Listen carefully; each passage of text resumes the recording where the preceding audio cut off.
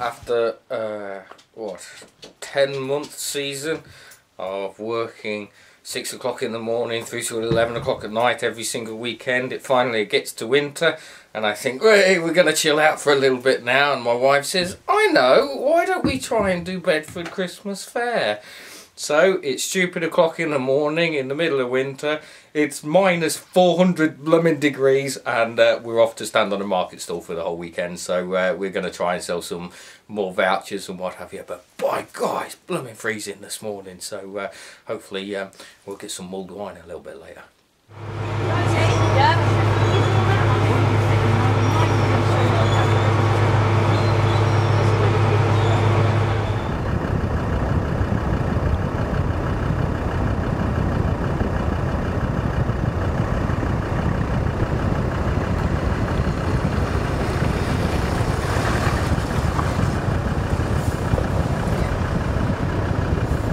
Okay, so that is Christmas market finished then. Sunday, got back about 6 o'clock, quick bit of scran and then straight to bed because up at ridiculous little clock this morning on Monday, and shot up to Derbyshire onto the Cat and Hall estate, and we've been doing some radio programmes with the BBC, so a morning's worth of recordings which are then going to go out through the week. Well, we did two live sections to begin with, and then the others are pre-recorded. They'll go on through the week now. And so it is now just gone 2:30 in the afternoon, and I've got to now shoot to Southam. I've got a meeting at 4 o'clock, so I'm in a bit of a rush. We've got somebody's contracted us to run a show for them in 2013. Sorry, should I say run a bushcraft element of an outdoor show with them. So 6 instructors out there doing demonstrations and whatever through the weekend. So I've got to go and sort the nitty gritty out with them. So it's still cold. I'm quite looking forward to the day when I'm not cold now. And anyway, I've got to shoot, and I'll speak to you soon. Okay, so we're going on to stage 2 of the project now with the World of Bushcraft. So we've secured the premises, we've cleaned the premises out and what have you, and we've had some signs made, and the side guy is here, so he's just going to be putting them up now. So it's quite exciting stuff. Let's go see how they're getting on.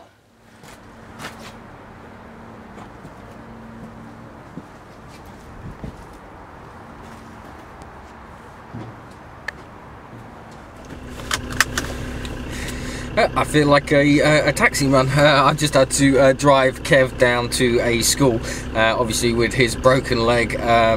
He's not doing any physical work, but he's on light duties now, and he's in a meeting with the school.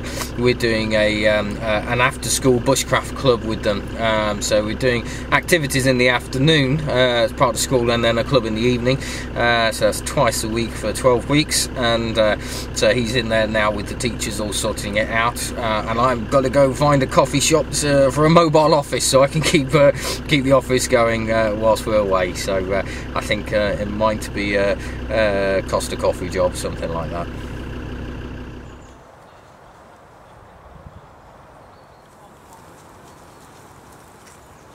Okay, so it's January, start of a new year.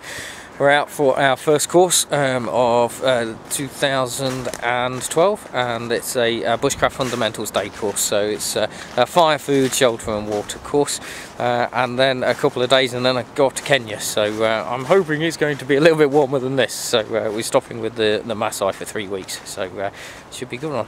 Anyway, got a course to run. We got Jay, who's going to do his first pigeon preparation session. So we've mentored him through, and he knows what to do, he knows everything, and so this is his first time doing the session in front of a group. So fingers crossed for him. I'm sure he'll get it nailed, but I need to now go and watch and make sure that he's including everything that he needs to do.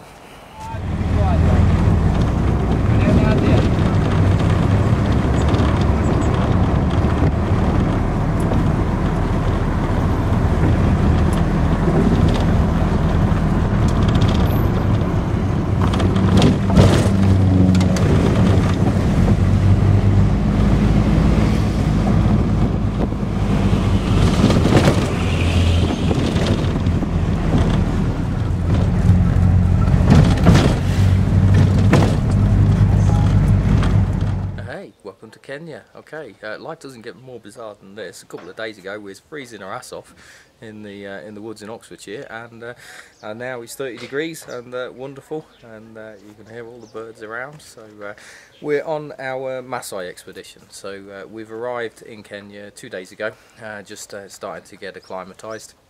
And we're at our guide's house. We're stopping with him and his family for 5 days before the rest of the group arrive. And so we've got a couple of days to go now. We're just going off to Rekian area, so I've just hired somebody's car for a couple of days. And we're going to drive off to go down to Lake Magadi, which is a big sodium lake, which is apparently got flamingos in at certain parts of the year. So I want to go down there, have a little bit of a recce, and also get a little bit of a feel for the area. So we're just waiting for the guy to arrive. And then we're going to go down to the village because we're stopping with the Maasai. We'll stay in their village for about 8 days, so 8 nights should I say. And so I'm going to go down there because I haven't personally been to the village myself yet.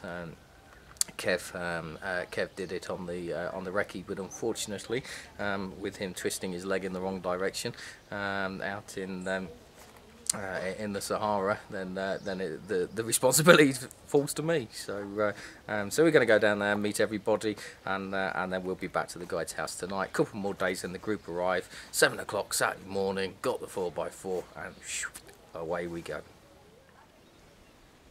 Evan, another one. Arud.